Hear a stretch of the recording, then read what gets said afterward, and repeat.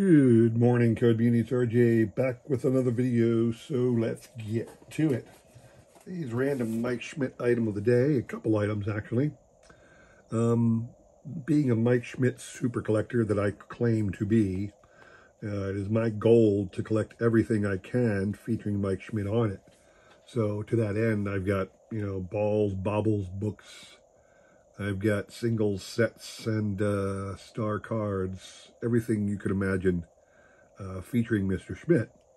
One of the things most super collectors also try to do is get magazine covers of their favorite player. And in the world of sport, Sports Illustrated is widely regarded as the Bible back in the day. It's come on harder times recently, but back in the, starting in 1954, I think it was 54 was its first issue, but don't quote me on that.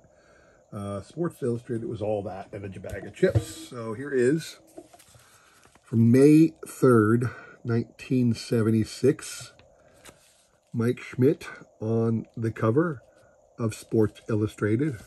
Price tag $1. Have another one. This is the...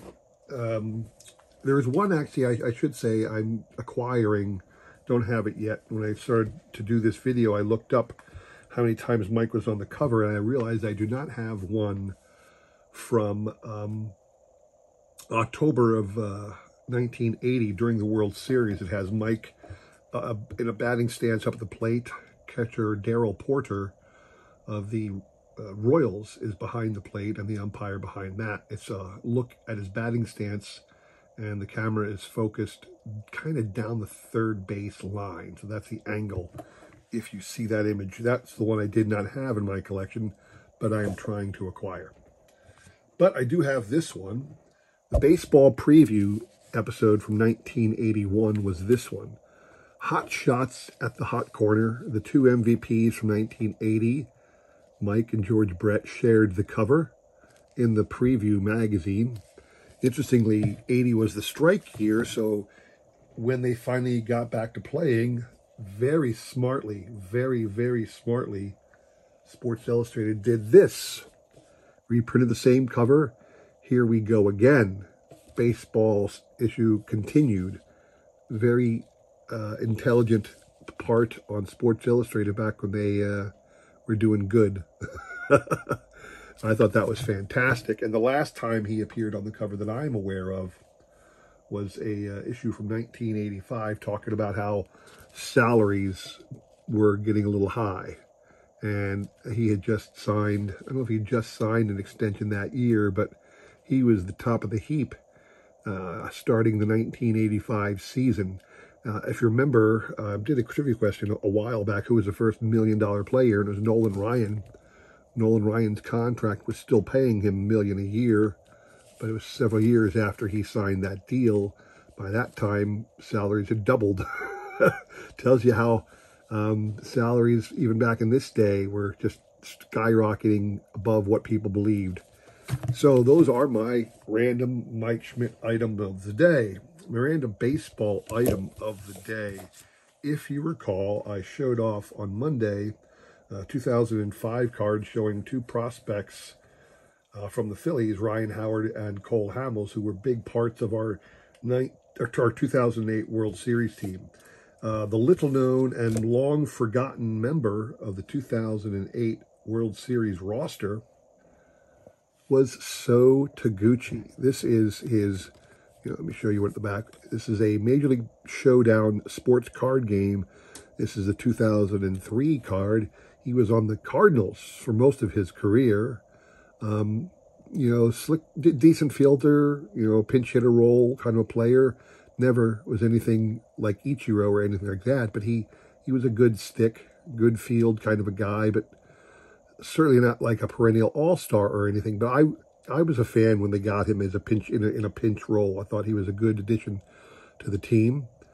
When they went to the World Series and he was he was a pinch hitter, he never got into any game. They never used him in a pinch hitting role. They never used him as a late inning defensive replacement. They always put Jeff Bruntlett out in left field to replace Pat Burrell late in the game. I don't know why they didn't use Taguchi.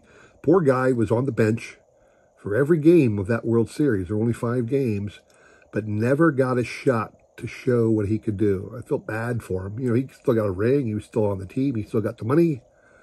But I feel bad for him still to this day that he never got to play in that World Series. So, but this is Taguchi, my random baseball item of the day, his 2003 MLB Showdown card.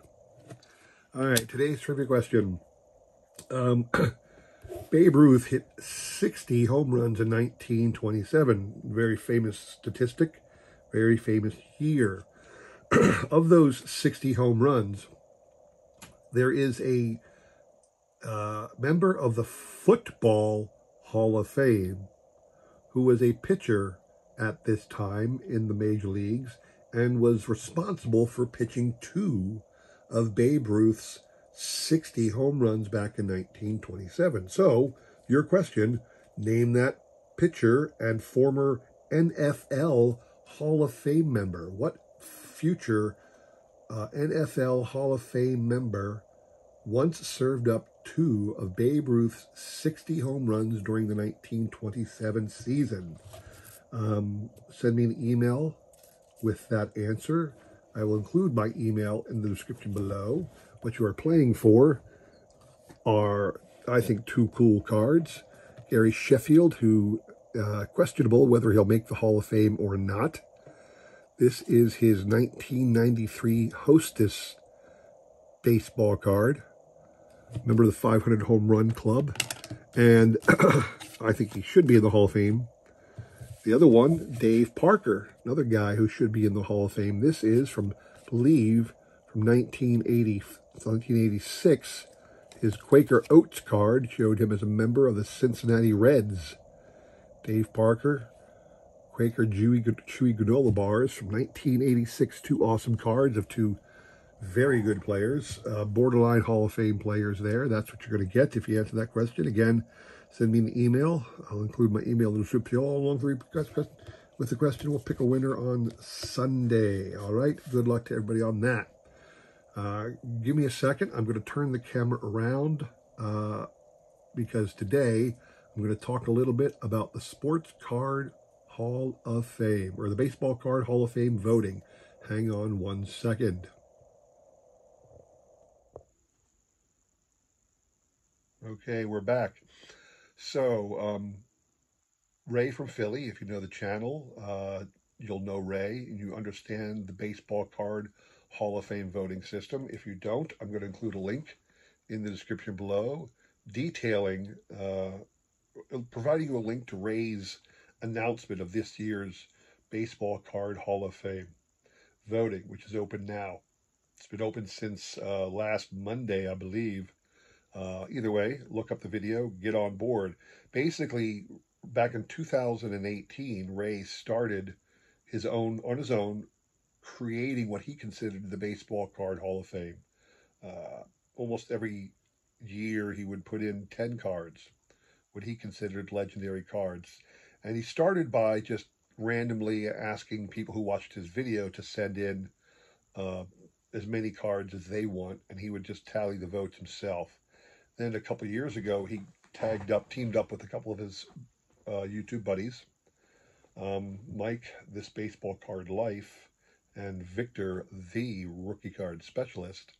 They are now assisting him with this, and they actually have a real high-quality voting process. So every year, in the springtime, they will put out a list of 40 cards. Now, they select the nominees. That's their choice. And the way they do it, I'm giving you a little bit of the background, but definitely go and take a look on your own. And I'm going to vote myself in a second, and you can follow along as I vote. But the top 10 votes, so in other words, he has some kind of calculator, some kind of way for you to click on a button and vote, and then send in your vote, and they tabulate the votes for the 40 different cards. The top 10 get enshrined into what he calls the Baseball Card Hall of Fame. The bottom 5 fall out. The remaining 25 are held over till next year, and then they add 15 new cards as possible entries. And he's been doing this for a couple of years now with this method. I love it. It's fantastic. It's gotten endorsements from all kinds of YouTubers. In fact, Dr. James Beckett has participated in Ray's voting. So it really is becoming the standard for what is called a Baseball Card Hall of Fame. It's not like it was endorsed by Topps or the National Baseball Hall of Fame or anything. It's just Ray doing it, and people more and more tuning into Ray as a source, Ray's list as the go-to tabulation for what we consider a Baseball Card Hall of Fame. So I'm going to vote.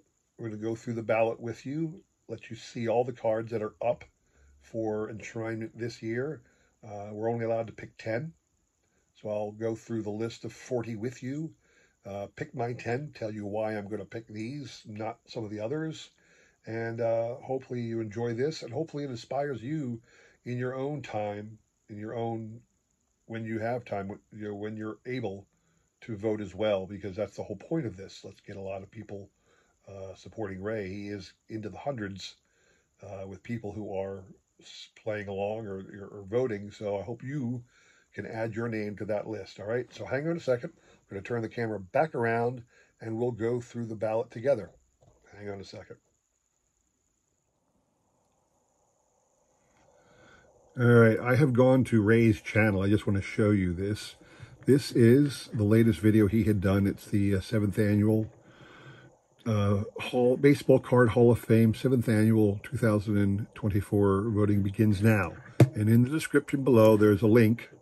He has a link to the ballot, but he also has a link to all the cards that were already inducted, so you can see both.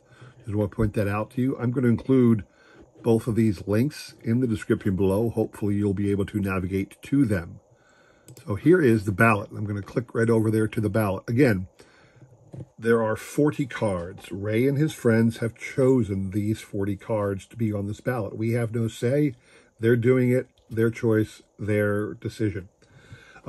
Definitely, before you complain because this or that card isn't on the ballot, take a look at the list of previous electees, because perhaps one of the ones you would love is already on that list. Okay, so do consider checking out the list before you begin to critique how come your favorite card isn't on there. I will say I'm very thrilled because last year the Mike Schmidt rookie card made the Hall of Fame. Woot woot! Me and Ray are both ecstatic about that, so I don't have to worry about that one anymore. But I'm going to go through all 40 cards here, tell you why I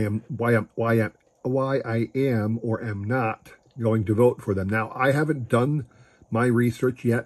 I've seen Ray's video, so I know who's on here. I kind of have an inkling in my mind who I am going to vote for, but I haven't determined if it's going to be 10 yet. I want to make sure I vote for 10, but no more than 10.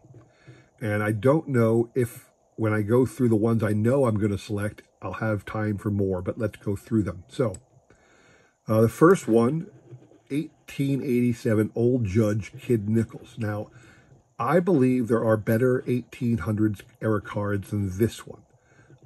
I can't recall what's been elected before. The ones that come into mind for me mostly are like the Cap Anson Goodwin champion card and some of the Allen and Ginter white cards of that era, more so than the old judges. But I don't know if they've already been elected, and I don't know if I can have, if I need one of my 10 for somebody other than this one. So I'm going to pass on that. 1909 Walter Johnson Yellow Portrait. Good card, strong possibility, but don't know if I want to spend one of my 10 on this one. All right. E95 Honus Wagner. This is a card that I do not have yet, but I am saving up for. It is a ton of money. I won't say how much because my wife might see this and kill me. But I'm on my way to collecting the entire E95 caramel set. There are only 25 cards in that set. I have over half of them now. In the next 2 years, I will have all but one. The one I will be missing is this one. So hopefully I will eventually have this, and be lovely if it's in the Hall of Fame, but I'm not going to vote for it. I don't want to say it doesn't deserve it, but Wagner, the T206, obviously is already on here in the Hall of Fame, and I don't know if this warrants a spot. 1909 Ramley is one I have voted for every year, but I'm going to skip it for now and come back to it if I think I have more votes allowed. Then you get into all these other T206s. There's a bunch of T206s. I don't think we need to have one T206 of every Hall of Famer in the Baseball Card Hall of Fame. I'm going to skip both of those. This one, though, is a no-brainer for me. The 1909, the T206 Sherry McGee error card. I've been advocating for this for many, many years since Ray started that. I think the T206 Sherry McGee error is one of those cards that is iconic in the hobby. Demands a vote. That's my vote for that card. Crackerjack Mathewson, you know, Ty Cobb and Joe Jackson are more iconic than that one. I'm going to pass. The 1925 Exhibit Lou Gehrig rookie card. Bam. This is, I believe, an iconic card. The exhibits don't get a lot of love because they're just black and white stock photos, oversized cards, and they just don't get a lot of hobby love because of that. But this Gehrig is an iconic card in every respect. I don't think, without a doubt, this should not be in the, should be left out of the Hall of Fame. It has to be in there. That's going to get my vote. If you listen to Ray, the 1932 U.S. Carmel Rogers Hornsby was added because he didn't have a Rogers Hornsby card, and he thought to himself this was probably the best or most attractive or most iconic Hornsby card. Hornsby played in those bleak collector years of the late 19 teens into the mid 1930s, when you didn't get a lot of cards being manufactured of good quality. It just junk cards all over the place. So Hornsby doesn't have a lot of iconic cards simply because they didn't make a lot of great cards when he was playing. And you get into a whole bunch of Goudies, Big League Chew and Goudies of different players. Jimmy Fox, Dizzy Dean, Hank Greenberg. All likely good candidates, especially the Dizzy Dean. That's an iconic card of Dizzy. But the others, I'm going to save and see what my votes are. 1941 Play Ball, Ted Williams. I can see it, but I'm going to hold off on that. All right. The Satchel Paige, Campanella. There's other cards I like better. Satchel already has a couple in there. I don't know about Roy Campanella, but I'm going to pass on those. The Warren Spahn rookie card. One of the things I'm trying not to do every time I vote on this is pick a guy's rookie card simply because it is a Hall of Famer's rookie card, and we want all Hall of Famer rookie cards in the Hall of Fame of baseball cards. I'm trying not to do that, so I pass over a whole lot of those cards for that reason. The 1950 Josh Gibson. This is a hard one to say no to, but I'm going to put this on the back burner. If I have any votes left over, this is the first one I'll come to. It is the earliest Josh Gibson card I think anybody's aware of. Certainly he had died by this time, 1950. But it is probably the earliest Josh Gibson card ever created. So that's one of the reasons it gets a good look from me. But again, I think I'll wait. A couple interesting ones. 1952 Andy Pafko. 1952 Topps Andy Pafko. Card number 1. This is an iconic card because it is card number 1 in arguably one of the greatest card sets of all time. Or should I say one of the most popular card sets of all time.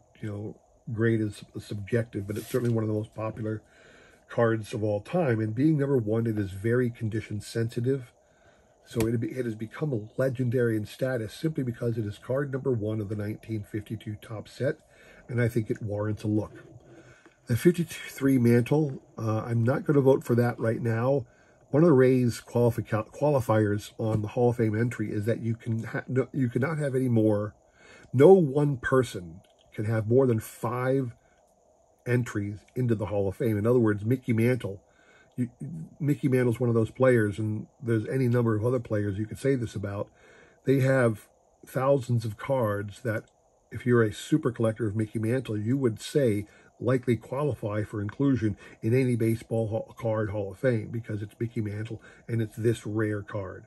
The problem with Ray, no, that's the problem, I should say. Ray, to his credit, realized you didn't want a Hall of Fame of just one player. It's too many, Mays cards, too many Aaron cards, too many Mantle cards. You didn't want that. So he limited the enshrinement to 5. Mantle already has 4 cards in the Baseball Card Hall of Fame. So I'm going to skip that one for now. The Wilson Frank 1945, the 1954 Wilson Franks Ted Williams. I've been advocating for this one for years. It's one of those iconic Ted Williams cards. I love it, love it, love it. And I vote for it every year. I will vote for it again. I'm going to shy away from the Brooks Robinson and the Roger Maris because of the same reason I said I didn't want to vote for any of the other, like the Warren Spahn one. I just don't want to pick a card because it's some Hall of Famer's rookie card. This was a great choice by Ray to add this. The 1959 Menko Duyusha Sadahara O card. This is generally considered Sadahara O's most desirable early card. I think it's just fantastic that not only is he including League Leaguers, but he's including cards of foreign players as well. And to have a Sadahara O card make the Hall of Fame is a no-doubter in my mind. We have to do it, so he gets that vote for that card. I'm skipping all of these cards for the same rookie reason. I am going to give a nod. I'm going to pass on this one right here. I don't know how many I'm up to, and I don't know where I'm going to end when I get to the end, but I'm going to skip this one. But even in front of the Josh Gibson, if I have room at the end, the 3D Roberto Clemente, I'm going after. I'm going to skip Robin Yount for that reason. The 1980 Charlotte O's, the orange Cal Ripken is incredibly iconic. Cal is one of the greatest heroes of baseball. Love him or hate him, he's fantastic. And the orange card has this mystique about it. This minor league orange card has a huge mystique about it and deserves to be in the Baseball Card Hall of Fame. Skipping over all of these other cards that are just rookie cards. This one here, the Reggie Jackson autograph from 1990 Upper Deck high numbers. Iconic, legendary, hobby-shattering, card, this one. The first chase card ever included in a hobby product. Find the Reggie was insane. All of these cards from all of the baseball heroes that came after Reggie are still, $1,000 cards, even though the autograph of the player and any other thing might be, $75. These have a huge premium because of what they represent. The first chase card ever in the hobby. It has to be in the Hall of Fame. Has to be. Going down here. The Topps Desert Shield. It's just a rookie card like every other rookie card, but it's got a little bit more to it than that because of the Desert Shield moniker, but I'm going to skip it right now. All right. Love the Mariano, but the Jordan, I'm all over the Jordan. This is one of those not little known, but one of those cards that's just mediocre in value. It really can be had for $10.